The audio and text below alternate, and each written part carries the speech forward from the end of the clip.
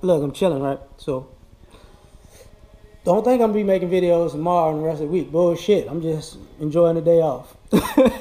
But black political savvy. We don't give ourselves enough credit. You know, a lot of times we talk about we need to get into, we need to be more politically astute. But there's a big segment of our population that is very, very politically astute. They get it. They get how it works and how it affects us. You know, they get. People were talking about, yeah. That was the crazy part about the Obama administration when Cornel West and Tavis Smiley were having their discussions early on in his first term about we need to hold his feet to the fire because he's a politician like everybody else. And then people are like, oh, chill out, shut up, man, don't do this right now. And it was never, for some it was a shut up just because he's black. And for others, it was a shut up because we got to see how this is going to play out. Because y'all know how this country get down. So to have both of those aspects, all three of those aspects rather, you have to have a people who know what's going on in this country. You know, the people who knew he was a politician knew the type of shit that could go on if he wasn't pressed. The people who knew how this country get down, so they trying to just let him feel his way out to make sure this ends in a good situation where at least they could say they had a great president, so they can't pin everything on him.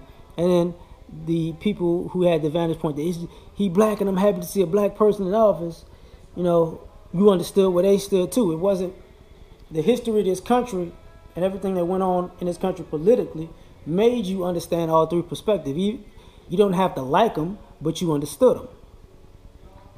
When we talk about when we talked about the country's drug policies and what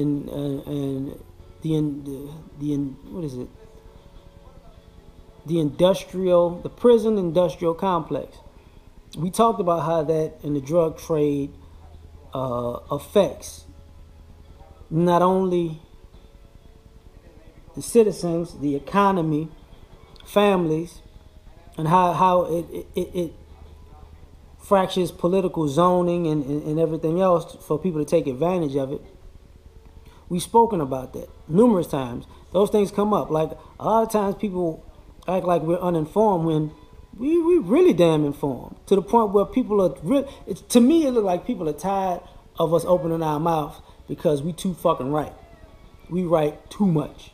Like, yeah, this is how it's going to play out. Oh, no, it's not. No, it's not. Politically, you don't know what you're talking about. It's not going to be this. It's going to be that. You know, when people give you the argument, well, you know, it's the Democrats. The Democrats are throwing you under the bus as if the Republicans ain't. Well, the Republicans, you know, blah, blah, blah. The Republican Party wasn't the party that was throwing Klan rallies. Wait a minute, pimp. Didn't know it was the Democratic Party. Yep, I mean, black people were Republicans back in the day, right? Yep. And they flooded the party and then, you know, took their racism from one party to the next, right? Oh, I forgot. We didn't know you knew about that. People don't talk about stuff like that. You know,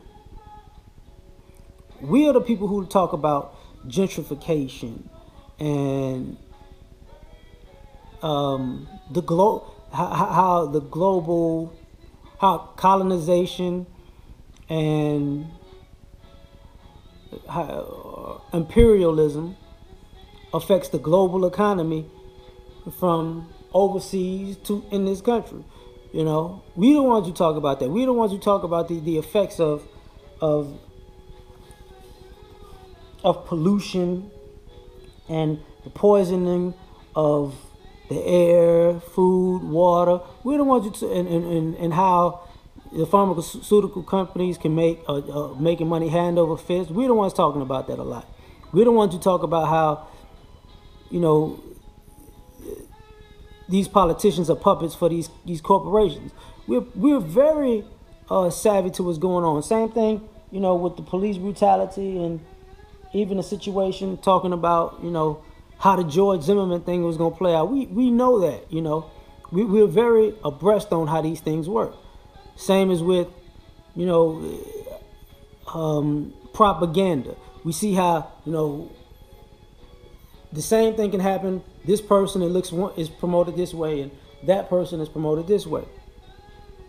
We're not we ain't slow to this. We ain't new to this. We true to this. So when people talk about, as one thing we don't do is pat ourselves on the back for being so politically savvy and so aware of these surroundings, because everybody else for the most part is playing dumb because they're getting over or getting ahead by acting like what's real out here doesn't exist, or the things in the past that people have benefited from never existed or didn't exist, or the consummate, oh, that's just the past, you need to move on, as if the past doesn't affect the present or the future type of situation. And we all know that not to be the case.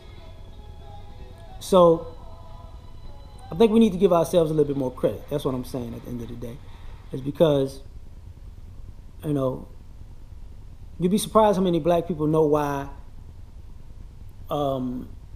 Cuba has a relationship with the United States that it does. You'd be surprised to know why the effects of Vietnam the effects Vietnam have on today, or the effects of that Jim Crow and Reconstruction have on today, or because we don't have to go to slavery. We understand the political aspect of the GI Bill and how the middle class was formed in America at whose expense. We get these quote-unquote presidents and senators and representatives and these caucuses and these courts